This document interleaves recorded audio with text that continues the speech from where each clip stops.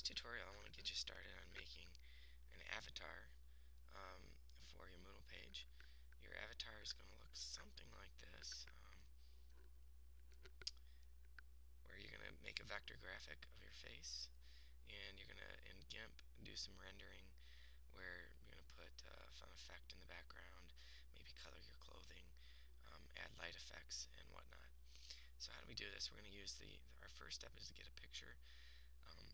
Then we're going to use the path tool, and we're going to outline the body. One thing that you need to see here, the path tool is right here. What I did with the path tool is just worked my way around the shape. Notice there aren't a ton of nodes, and got all the way around, and my first node had to be my last node, and I had to hold down the control key when I clicked on my last node to connect the whole. The other thing that you want to watch out for and notice is that creating these curved lines is really easy by adjusting the handles on the lines.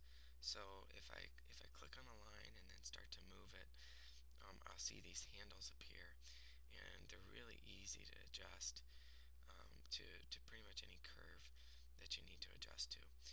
If you need to move a node, just click on the line it's adjacent to, and then you should be able to move it and pull and prod. Let's move back out. So I have my face and head all enclosed, and my next step is to create a selection from the path. Notice also that I have two layers. I have a transparent layer and the layer where the image is. So now I'm going to make a selection from the path, and it's going to put the selection outline around. I like to call those marching ants. And what's selected is what's inside the marching ants. So we're going to do a quick edit and cut. And notice now my face is gone. We're going to add a new layer that's transparent. And on that layer we're going to say edit and paste. And then we're going to delete the old background layer. Delete this layer. Oops. Control Z. Messed up. First we're going to anchor. And then we're going to delete this old background layer.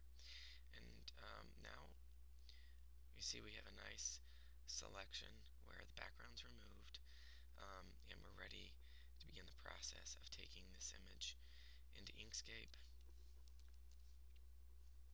where we will create the vector graphic portion of this, and then we'll bring the vector back into Moodle and start adding renderings through the filters. That's pretty much all I have for you. Now you're ready to move on to the InkScape tutorial on creating the vector graphic.